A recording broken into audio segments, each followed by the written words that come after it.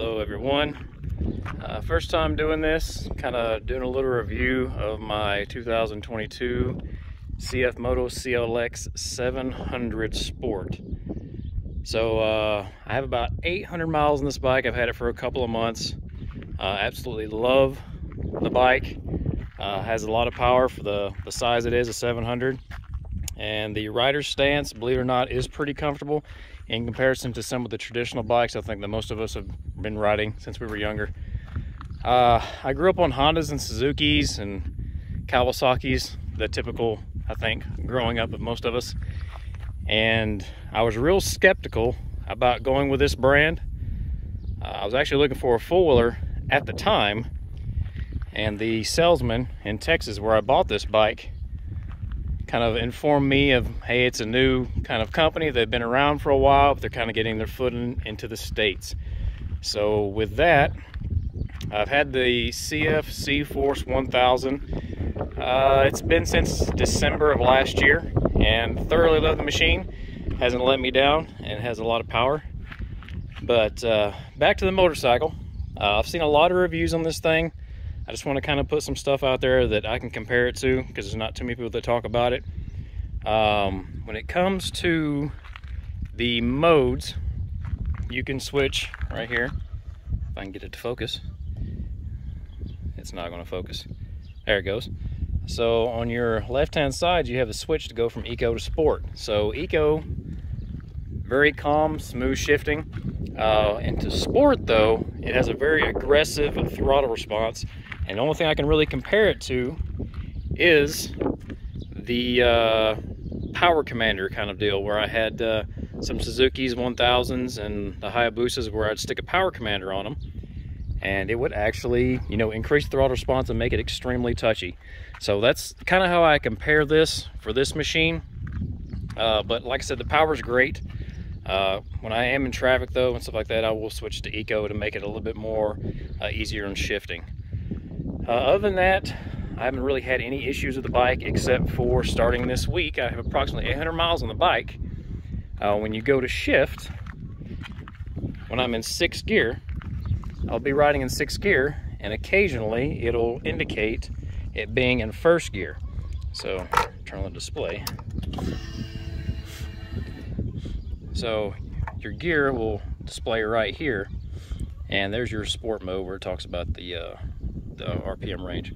So what it's been doing is it will jump back and forth between 6th to 1st gear for indication only. The bike does not do anything as far as changing the actual physical gear. It's just the act of indication. Other than that, I haven't had any issues with the bike mechanically. I just did the first service at 600 miles. Everything was going good for that. I came out today and just kind of washed it up because I got rained on yesterday. The only other thing I noticed today, after the rainstorm went through yesterday, is just a little bit of rust on the chain, but that's kind of normal. So I'm going to clean the chain and re-lube it.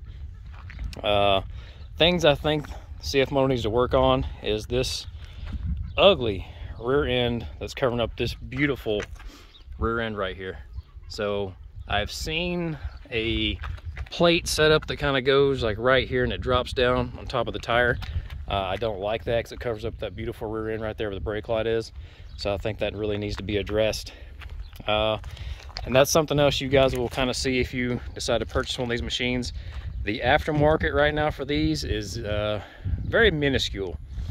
So there is some stuff on, I think it's called like AliExpress, that I've been looking at, and CF Moto has actually been coming out with a few accessories, like the rear seat. When I bought this thing, there was not a rear seat option. There now is a rear seat option. And then as far as the front end for protection, the radiator, they've come out with a cover for the radiator to kind of alleviate any kind of impacts from rocks or any kind of other debris.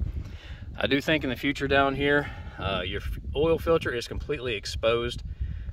You do have some protection from the headers as far as debris, but I think there needs to be some sort of cage along the bottom, whether it be mesh or something, just kind of protect that bottom end just a little bit. Other than that, as far as ease of maintenance, everything's extremely accessible because it is a naked bike, like a cafe style racer, so I do appreciate that.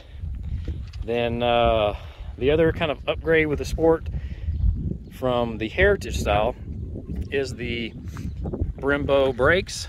I will say these things will lift the back end up pretty easily if you're not careful. They are extremely powerful. Other than that, since I only got about, like I said, 750, 800 miles on the bike, I'm still playing with the suspension as far as adjustment. The suspension was extremely tight when I received it, and I've been playing with it, trying to find the proper setting for me. Other than that, the bike has been great. If you guys have any questions or anything, I'll do one more kind of lap around the bike. Other than that, it's been great for me. I would encourage you guys to at least look into this brand, whether you purchase or not, at least do a little bit of education, because the price point on these is much, much cheaper than the traditional Polaris, Can-Am, Honda, Suzuki, Kawasaki kind of deal. Haven't mentioned Yamaha. I'm not really a Yamaha fan. Sorry, Yamaha guys. But this bike is extremely beautiful. There is another color. I believe it's like a white, black, yellow accent. I prefer the black, blue, and gray scheme. But absolutely love the bike. And let me know if you guys have any questions. Talk to you later.